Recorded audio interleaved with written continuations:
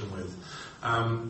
This is a song that I wrote again with Bryan Adams for a movie. The movie was called Coming in Kubrick. And it's actually a true story about a guy who pretended to be Stanley Kubrick for a living. It's true. And there was a song behind this scene, and I wrote this song called The Gift of Love.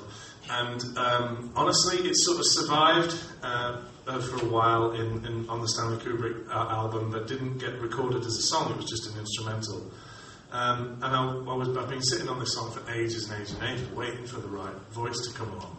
And did the right voice come along, or what? I was here at an event one day, and this guy was singing.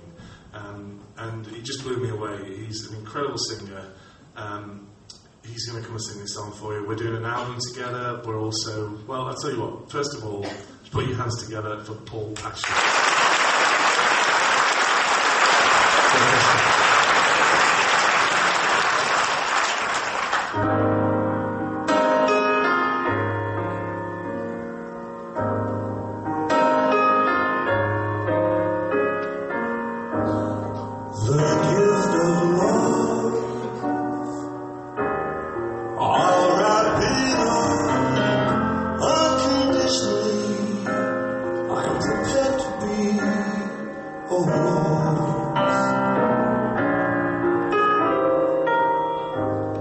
It's not enough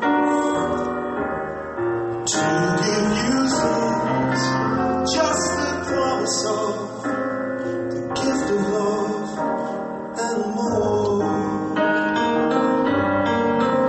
You won't find it on Fifth Avenue, Hollywood, or Timbuktu.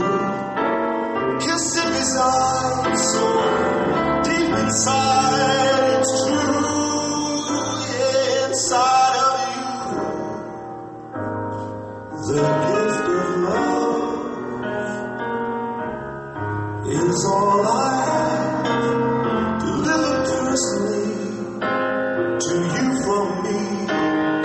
From the heart like it should be, oh, but it's never enough unless I'm giving you the gift of love.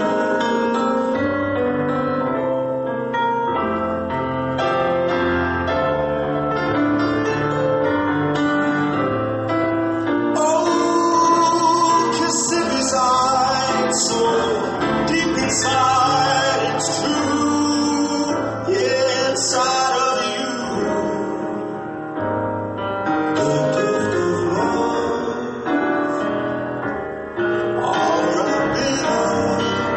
delivered personally, unconditionally, heart to heart like it should be. Oh, but it's never enough unless I'm giving you the gift of love.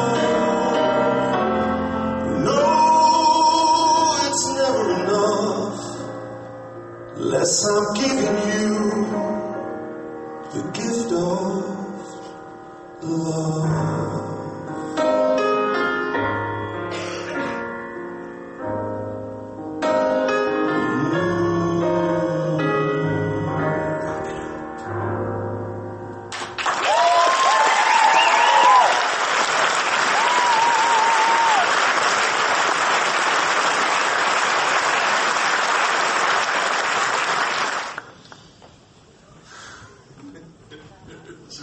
This makes me laugh how talented people are. It's ridiculous.